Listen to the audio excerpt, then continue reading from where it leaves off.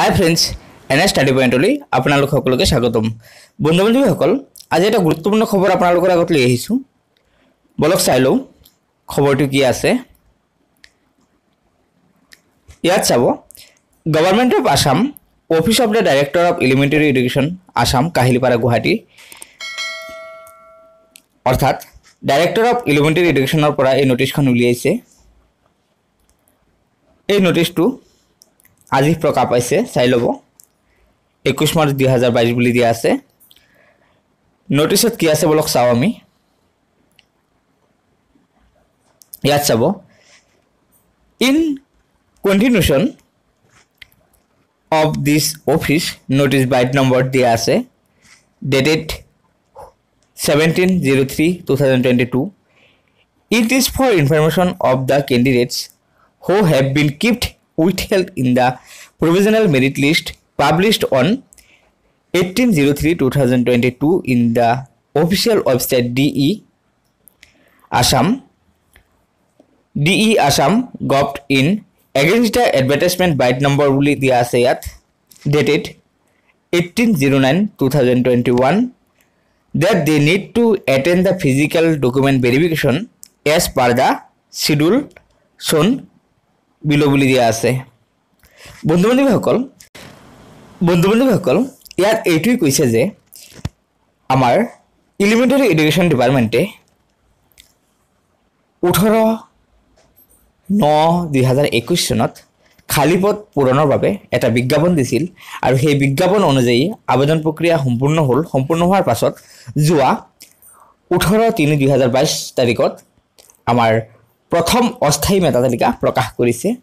আৰু সেই অস্থায়ী মেধা তালিকাখনত যিসকল কেণ্ডিডেটৰ উইথহেল্ড আছে, অৰ্থাৎ যিসকল কেণ্ডিডেটৰ এগেইনষ্টত উইথহেল্ড বুলি লিখা আছে ৰিমাৰ্কছত, তেওঁলোকৰ ফিজিকেল ডকুমেণ্ট ভেৰিফিকেশ্যন কৰাৰ প্ৰয়োজন পৰিছে। আৰু সেই কেণ্ডিডেটসকলৰ ফিজিকেল ডকুমেণ্ট ভেৰিফিকেশ্যন কৰাৰ বাবে এটা নিৰ্দিষ্ট সময়সীমা বান্ধি দিছে। বলক চাই লওঁ।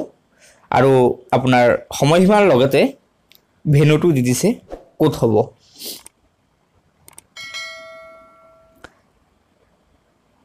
ইয়াত চাব, ভেন্যু বুলি দিয়া আছে, ভেন্যু আৰু টাইম দিয়া আছে। হল নম্বৰ 1 অৰ্থাৎ ৰুম নম্বৰ 23 বুলি দিয়া আছে, 2nd floor, Karmashree Hiteswar Saikia college, Panjabari road, 6 mile, Guwahati, Assam. অৰ্থাৎ আপোনালোকৰ যিসকল বন্ধু-বান্ধৱীৰ এগেইনষ্টত উইথহেল্ড আছে, অৰ্থাৎ নামৰ এগেইনষ্টত উইথহেল্ড আছে, তেওঁলোকৰ ডকুমেণ্ট ফিজিকেল ভেৰিফিকেশ্যন হ'ব। আৰু সেইটো হ'ব আপোনালোকৰ পাঞ্জাবাৰীৰ কৰ্মশ্ৰী হিতেশ্বৰ শইকীয়া কলেজৰ হল নম্বৰ 1ত, অৰ্থাৎ ৰুম নম্বৰ 23ত। ডেটটো দিয়া আছে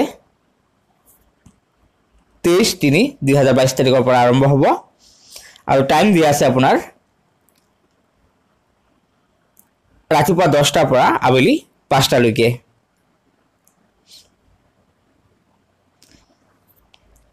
district wise physical document verification schedule for withheld candidate, কোন ডিষ্ট্ৰিক্টৰ কেতিয়া ডকুমেণ্ট ভেৰিফিকেশ্যন হ'ব সেইটো দি দিছে। ইয়াত চাব, 23/3/2022 তাৰিখত ধুবুৰী আৰু গোলাঘাট ডিষ্ট্ৰিক্টৰ ভেৰিফিকেশ্যন হ'ব। তাৰপাছত 24/3/2022 আছে কাছাৰ ডিষ্ট্ৰিক্ট আৰু নগাঁও ডিষ্ট্ৰিক্টৰ ভেৰিফিকেশ্যন হ'ব। 25 তাৰিখ আছে তিনিচুকীয়া, ধেমাজি, বঙাইগাঁও, কামৰূপ মেট্ৰ', দৰং, যোৰহাট। আৰু 26 তাৰিখত আছে শিৱসাগৰ, গোৱালপাৰা, বৰপেটা আৰু নলবাৰী। 28 তাৰিখত আছে আপোনাৰ কৰিমগঞ্জ, হাইলাকান্দি, শোণিতপুৰ, লখিমপুৰ।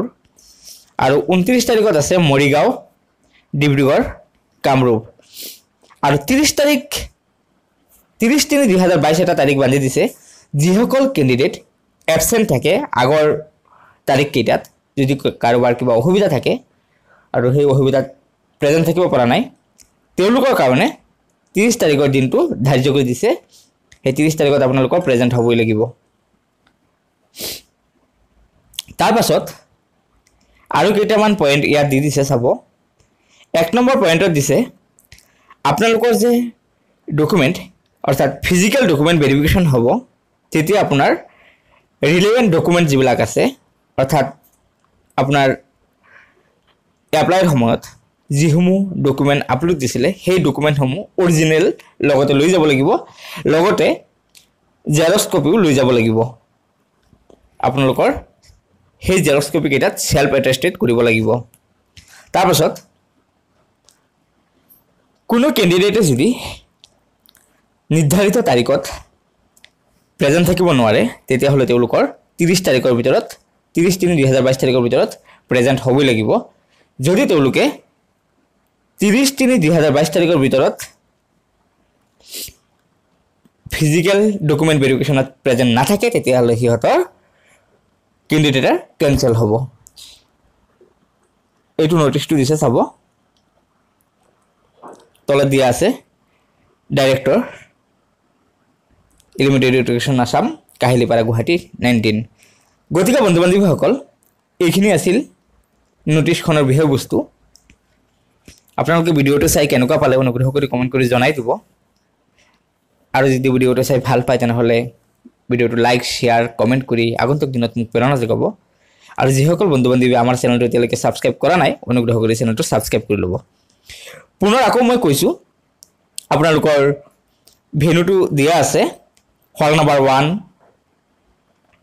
অৰ্থাৎ কৰ্মশ্ৰী হিতেশ্বৰ শইকীয়া কলেজ পাঞ্জাবাৰীত আছে। সেই কলেজৰ ৰুম নম্বৰ 23 আৰু আপোনালোকৰ হল নম্বৰ 1ত ভেৰিফিকেশ্যন হ'ব, ফিজিকেল ডকুমেণ্ট ভেৰিফিকেশ্যন। আৰু আৰম্ভ হ'ব আপোনাৰ